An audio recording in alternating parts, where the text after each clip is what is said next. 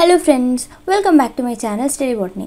ഇന്ന് നമ്മൾ ഡിസ്കസ് ചെയ്യാൻ പോകുന്നത് Kerala +1 biology chapter wise previous year question paper അതിന്റെ ഫോർത്ത് പാർട്ടാണ് ഇന്ന് നമ്മൾ ഡിസ്കസ് ചെയ്യുന്നത്.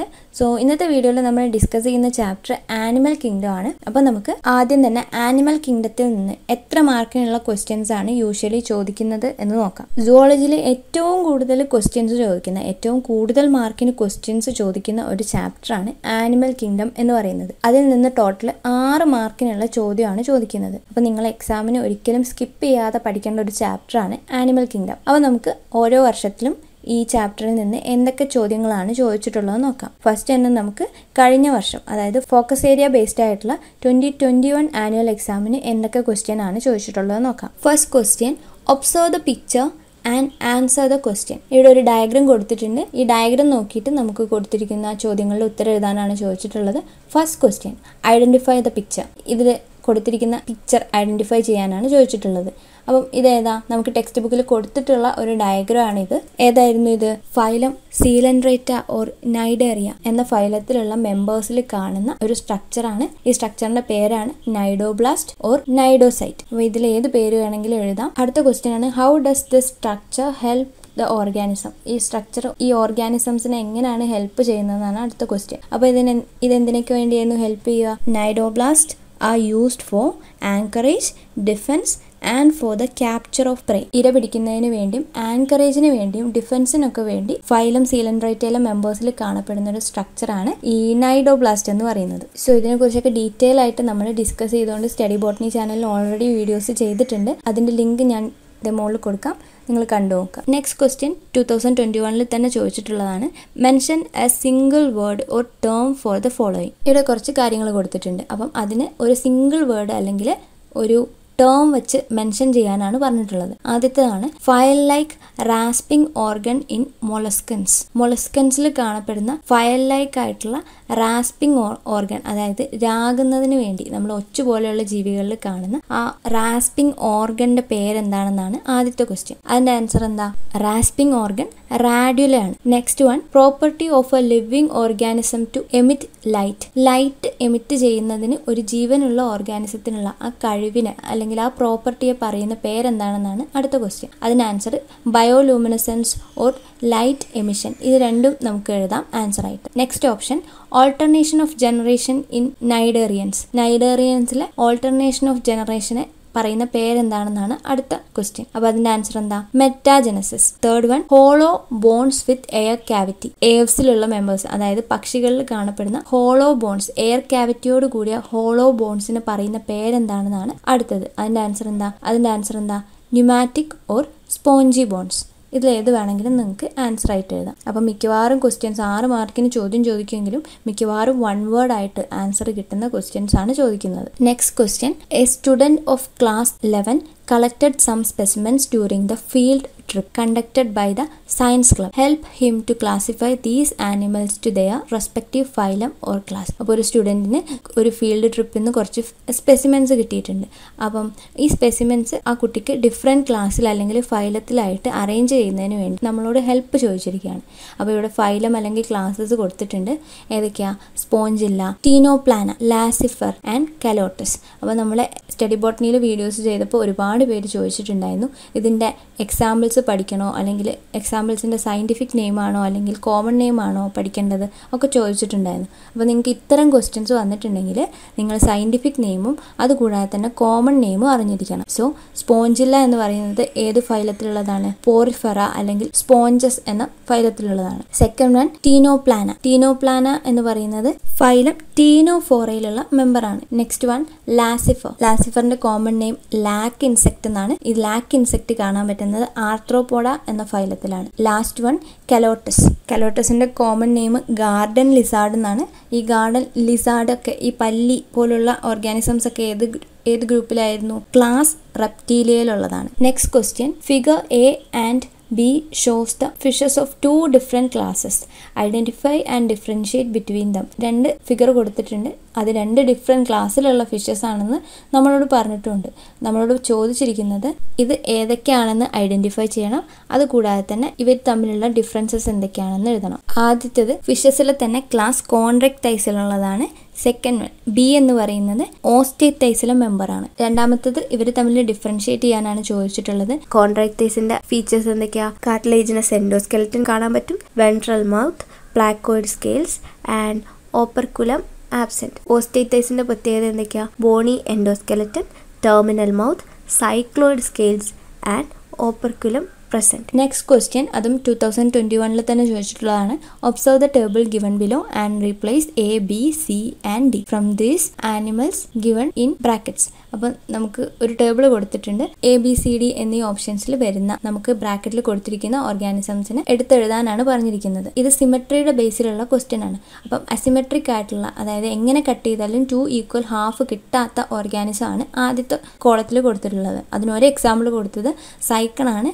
രണ്ടാമത്തെ എന്താ? സ്പോഞ്ചില്ല. പോറിഫറയിലെ മെമ്പേഴ്സ് ഒക്കെ തന്നെ അസിമെട്രിക് ആയിരിക്കും. നെക്സ്റ്റ് വൺ റേഡിയൽ സിമെട്രിക്, അതായത് ഏത് റേഡിയൽ പ്ലെയിനിലൂടെ കട്ട് ചെയ്താലും 2 ഈക്വൽ ഹാഫ്സ് കിട്ടുന്നവരായിരിക്കും റേഡിയൽ സിമെട്രി കാണിക്കുന്നത്. അതിനൊരു എക്സാമ്പിൾ ആണ് ഹൈഡ്ര, മറ്റൊരു എക്സാമ്പിൾ ആണ് സ്റ്റാർ ഫിഷ്. ഇവരെ ഏത് റേഡിയൽ പ്ലെയിനിലൂടെ കട്ട് ചെയ്താലും 2 ഈക്വൽ ഹാഫ് കിട്ടും. Last one bilateral symmetry. Bilateral symmetry എന്ന് പറഞ്ഞിട്ടുണ്ടെങ്കിൽ ഇവരെ ഒരൊറ്റ റേഡിയൽ പ്ലെയിനിലൂടെ മാത്രം കട്ട് ചെയ്താലാണ് 2 ഈക്വൽ ഹാഫ് കിട്ടുന്നത്. ഫോർ എക്സാമ്പിൾ നമ്മൾ മനുഷ്യരൊക്കെ ബൈലാറ്ററൽ സിമെട്രിക് ആണ്. അപ്പോൾ അതിനൊരു എക്സാമ്പിൾ ആണ് ഷാർക്ക്. വളരെ സിമ്പിൾ ആയിട്ടുള്ള ഈസി ആയിട്ട് മാർക്ക് സ്കോർ ചെയ്യാൻ പറ്റിയ ഒരു ക്വസ്റ്റ്യൻ ആയിരുന്നു ഇത്. And last question from the 2021 annual exam. Name the distinctive character responsible for the group name of the following. അപ്പം ഇവിടെ കൊടുത്തിരിക്കുന്ന ഓരോ ഗ്രൂപ്പിനും അതിൻ്റെ ഡിസ്റ്റിങ്റ്റീവ് ആയിട്ടുള്ള ക്യാരക്ടർ എന്താ എന്ന് എഴുതാനാണ് ചോദിച്ചിട്ടുള്ളത്.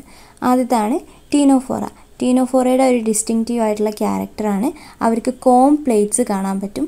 അതുകൂടാതെ തന്നെ ഇവർ ബയോലൂമിനസെൻസ് ആയിരിക്കും. ബയോലൂമിനസെൻസ് അതായത് ലൈറ്റ് എമിറ്റ് ചെയ്യുന്ന ഓർഗാനിസംസ് ആയിരിക്കും. അപ്പോൾ അതിലേത് പോയിന്റ് വേണമെങ്കിലും എഴുതാം. Next is എക്കിനോഡെർമാറ്റ. എക്കിനോ മീനിങ് സ്പൈൻസ് എന്നാണ്, ഡെർമ മീനിങ് സ്കിൻ. അപ്പോൾ ഇവിടെ എന്താ? എക്കിനോഡെർമാറ്റ എന്ന ഫൈലത്തിൻ്റെ പ്രത്യേകത ഇവർക്ക് സ്പൈനി ആയിട്ടുള്ള സ്കിന്നായിരിക്കും. അതായത് ഇവരുടെ ബോഡിയിൽ നിന്നൊക്കെ ഈ സ്പൈൻസ് ഇങ്ങനെ പ്രൊജക്റ്റ് ചെയ്ത് നിൽക്കുന്നുണ്ടാവും. മറ്റൊരു പോയിന്റ്, ഇവർക്ക് റേഡിയൽ സിമെട്രി കാണാൻ പറ്റും, വാട്ടർ വാസ്കുലാർ സിസ്റ്റം കാണാൻ പറ്റും. ഇതിലേത് പോയിന്റ് വേണമെങ്കിലും എഴുതാം. മൂന്നാമത്തത് മമേലിയ. മമേലിയയുടെ ഒരു ക്യാരക്ടറാണ് ഇവർക്ക് മാമറി ഗ്ലാൻസ് കാണാൻ പറ്റും, അല്ലെങ്കിൽ ഇവർക്ക് പുറമേ കാണുന്ന എക്സ്റ്റേണൽ ഇയർ കാണാൻ പറ്റും, ഹെയർ കാണാൻ പറ്റും. അതിലേത് പോയിന്റ് വേണമെങ്കിലും എഴുതാം. Next is കോഡാറ്റ. കോഡേറ്റ എന്ന് പറയുന്നത് നോട്ടോകോഡ് ഉള്ള ഓർഗാനിസംസ് ആയിരിക്കും. Dorsal hollow nerve code, post anal tail. ഇതിൽ ഏത് വേണമെങ്കിലും നമുക്ക് എഴുതാം. Next is annelida. അനലിഡയുടെ പ്രത്യേകത എന്താ? ഇവരുടെ ബോഡി മെറ്റാമറിസം കാണിക്കും. അതുകൂടാതെ ഇവരുടെ ബോഡിയിൽ സെഗ്മെന്റ്സ് കാണാൻ പറ്റും. എക്സ്ക്രീഷന് വേണ്ടി ഇവർക്ക് നെഫ്രീഡിയ കാണാൻ പറ്റും. ഇതിൽ ഏത് പോയിന്റ് വേണമെങ്കിലും എഴുതാം. And last one ആർത്രോപോഡ. ആർത്രോപോഡയുടെ പ്രത്യേകത എന്താ? Jointed appendages ഉള്ളവരായിരിക്കും ആർത്രോപോഡ. ഇതുകൂടാതെ ഇവർക്ക് എക്സ്ക്രീഷന് വേണ്ടിയിട്ട് മാൽപീജിയൻ ട്യൂബ്യൂൾസ് ആണ് കാണാൻ പറ്റുന്നത്. നെക്സ്റ്റ് ക്വസ്റ്റ്യൻ 2020 ആനുവൽ എക്സാമിന് ചോദിച്ചിട്ടുള്ളതാണ്. Identify the word pair applicable to phylum Ctenophora. Phylum ടീനോഫോറയ്ക്ക് applicable ആയിട്ടുള്ള വേർഡ് പെയർ ഏതാണെന്നാണ് ചോദിച്ചിട്ടുള്ളത്. അപ്പം ടീനോഫോറയുടെ പ്രത്യേകത എന്താ? ഇവർ ബയോലൂമിനസെൻസ് കാണിക്കുന്നവരായിരിക്കും. അതുകൂടാതെ തന്നെ ഇവർക്ക് കോം പ്ലേറ്റ്സ് കാണാൻ പറ്റും. അപ്പോൾ ഇത് രണ്ടും ഉള്ള ഒരു ഓപ്ഷനേ ഉള്ളൂ, option B. So the correct answer is option B. Next question 2020 തന്നെ ചോദിച്ചിട്ടുള്ളതാണ്. Characteristics of certain animals are given. Arrange dum under the class to which these animals belongs. ഇവിടെ കുറച്ച് ക്യാരക്ടേഴ്സ് കൊടുത്തിട്ടുണ്ട്. അപ്പം ഈ ക്യാരക്ടേഴ്സിൻ്റെ ബേസിൽ ഇവർ ഏത് ക്ലാസ്സിലാണ് വരുന്നത് എന്നെഴുതാനാണ് ചോദിച്ചിട്ടുള്ളത്. ആദ്യത്തെ ഓപ്ഷനാണ് skin is moist without scales. Scales ഇല്ലാത്ത മോയിസ്റ്റ് സ്കിന്നോട് കൂടിയ ഓർഗാനിസം എന്ന് പറയുന്നത് ആംഫീബിയയിൽ കാണുന്നവരാണ്.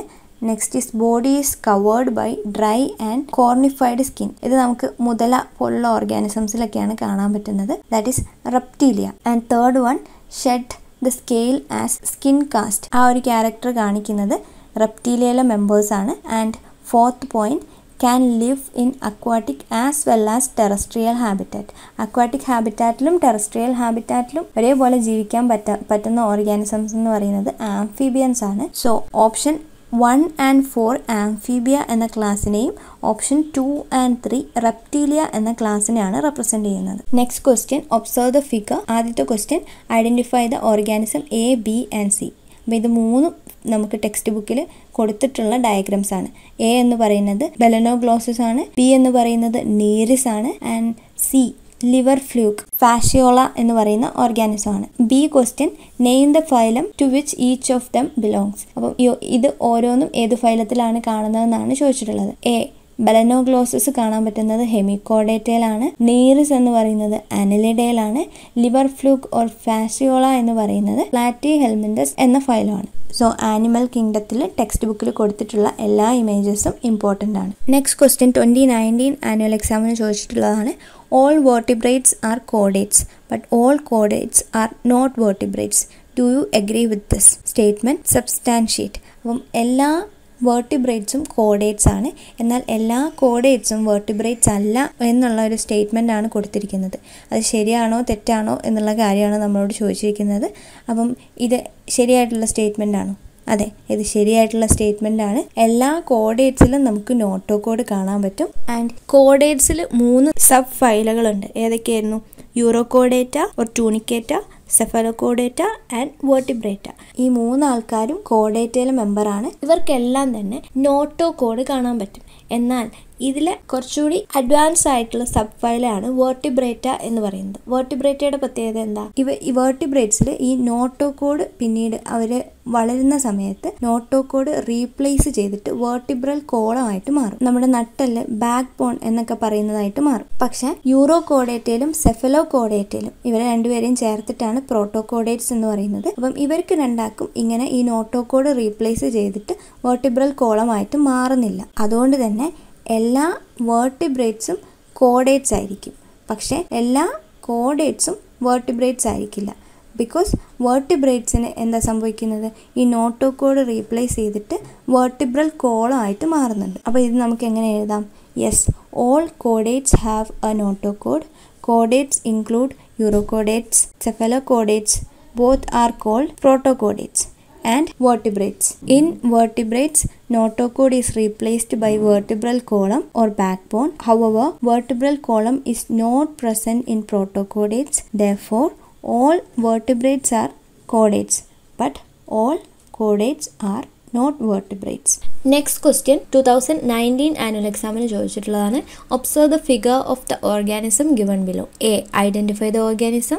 ഈ കൊടുത്തിരിക്കുന്ന ഫിഗറിലുള്ള ഓർഗാനിസം ഏതാണെന്ന് ഐഡന്റിഫൈ ചെയ്യാനാണ് ചോദിച്ചിട്ടുള്ളത്. അപ്പോൾ നിങ്ങൾക്ക് ഒന്നെങ്കിൽ ഇതിൻ്റെ സയന്റിഫിക് നെയിം എഴുതാം, അല്ലെങ്കിൽ അതിൻ്റെ കോമൺ നെയിം എഴുതാം. ഏതാ എഴുതേണ്ടതെന്നൊന്നും സ്പെസിഫിക് ആയിട്ട് പറഞ്ഞിട്ടില്ല. അപ്പോൾ ഇത് ഏതാ? കടൽ കുതിര എന്നൊക്കെ പറയുന്ന Hippo campus or see horse ആണ്. Second question B. Name the class in which it belongs. അപ്പം അടുത്ത ക്വസ്റ്റ്യൻ ഇത് ഏത് ക്ലാസ്സിലാണ് ബിലോങ് ചെയ്യുന്നത് എന്നാണ്. അപ്പം ഇത് ഫിഷസിലാണ് ഇൻക്ലൂഡ് ചെയ്തിട്ടുള്ളത്. അപ്പം ഓസ്റ്റേക്ടൈസ് എന്ന ക്ലാസ്സിലാണ് ഹിപ്പോ ക്യാമ്പസ് ഇൻക്ലൂഡ് ചെയ്തിട്ടുള്ളത്. C. Mention any 2 salient features of the class. അപ്പം അടുത്ത ക്വസ്റ്റ്യൻ ഈ ക്ലാസിൻ്റെ 2 സാലിയൻ ഫീച്ചേഴ്സ് എഴുതാനാണ്. എന്തൊക്കെ എഴുതാം? Boney എൻഡോസ്കെലറ്റൻ, terminal mouth, cycloid scales and operculum present. Next question, complete the flow chart given below. അപ്പോൾ ഇവിടെ ഒരു ഫ്ലോ ചാർട്ട് കൊടുത്തിട്ടുണ്ട്.